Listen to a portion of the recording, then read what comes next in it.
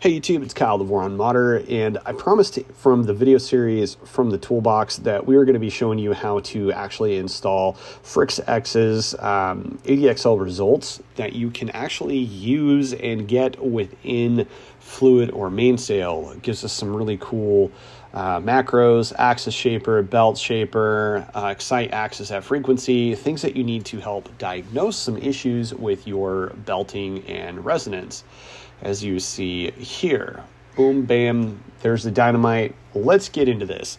In the description, I have two links. One is the actual Klipper main fork from FrixX, and what you're going to want to do is go to code and download the zip.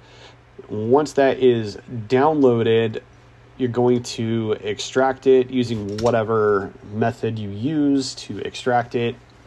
Once that is complete, we're going to look for a few things that we need to install. So I'm doing what I call the no nonsense install. So the second link is the IS_workflow, input shaper workflow. What we need to do is actually get the ADXL results folder into our configuration. So if you right click and open new tab, it's going to give us the roadmap. So Klipper ADXL results. So I am in Klipper main and I want ADXL results folder. So this is here. You're going to do a picture-in-picture kind of thing. And in your main configuration, where all your things are, you're going to drag and drop this folder in here and it will look like this. And we can compare the information in here. The get keeps need to stay there, so don't do anything with that. Now let's move on to the next part. So the second part here is we need to copy the input shaper calibrate configuration. So we're going to copy and paste all of this information. If you're like me and you have a macros folder and you want to keep things clean and tidy, go ahead and dump it in there. As you see here, I've already done that. At the very bottom, you're gonna save and restart. If you don't have a macros, that's fine. You can put it at the bottom of your printer.cfg file and that will suffice as well. Once that is done, we're going to have to install the G-code shell command.py, and the easiest way to do this is using the Klipper installation and update helper, KIAUH, whatever you want to call it. So we're going to use putty, so I'm going to SSH into my Raspberry Pi right now. Boom, bam. If you haven't installed this, you're going to do step one, copy this, right click in the console and hit enter. It'll do its thing. Once that's done, you're going to do the second one. And from this point on, all you have to do is come here and grab this guy and paste it in and hit enter. Now we want to hit the number 4 for advanced, and then 8 for the G-code shell command. Now I've already done this, so I don't need to do it again, but you do if you're following this tutorial. Now the next step is to add the scripts folder.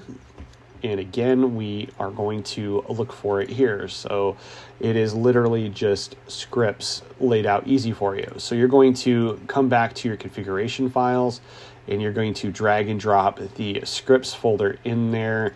And what you want to do at that point is type restart in the console, is what I like to do to kind of just refresh everything.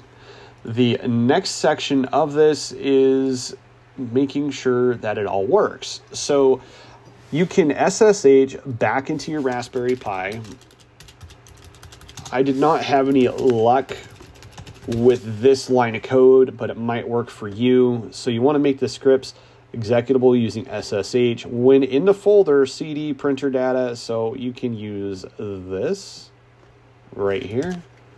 Copy that, paste that, and it should give us this. And then you're going to copy this and paste it in there and run that. Once that's done, you are golden and able to move on. So this right here, this new section, we want to copy this, and you're going to actually place this in the printer configuration file as I already did here. I did this towards the top because it's part of the include stuff. In my mind, you're going to save and close.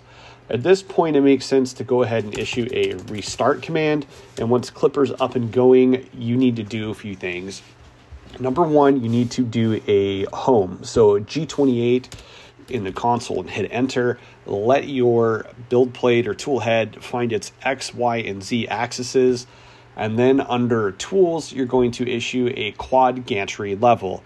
You need to home in quad gantry level every single time before you do any kind of input shaper calibrations, or the results will be skewed and you'll be forever chasing lines on a graph like I seem to be currently. What they suggest you do is a axis shaper calibration to see where you are, what your results are. The axis shaper is under ADXL results and input shaper, and your resonances will be here. Then the next thing to do is to do a belt shaper, and once the belt shaper is done, after you run this guy here, your results are going to be in here. So here's my belt shaper. Now under this here, he did give us a really good documentation on how to read and interpret the input shaper system here, and this is a great read. So you read through this, you can understand a little better how the input shaper is working, what it's looking for, and give you an idea of where things are going wrong. Another great place, if you guys aren't if your Voron hasn't been serialized, I seriously encourage you become a member of the Voron Discord community and get your printer serialized. Then you can get into fancy areas that we're not allowed to talk about because it's Fight Club, and rule number one is to not mention Fight Club. However, I will say that there is a nifty new thing that opens for serialized Voron people such as myself that we can discuss and get help with further input shape settings. That would be the place to go, and just ask the community, and people will definitely help teach you how to use the graphs. The reason I'm not showing graphs and talking about it right now is I am still in training. I'm definitely a Padawan with this stuff. I am trying to learn and understand what this stuff means and figure out where there are issues. So I hope that you've been able to follow this guide and get this installed. And if you like the content, wouldn't you mind liking and subscribing to my channel? I'm trying to always come up with new content that is good and full of information and some tutorials and whatnot. But anyway, again, I'm Kyle the Voron Modder, and we will talk to you later.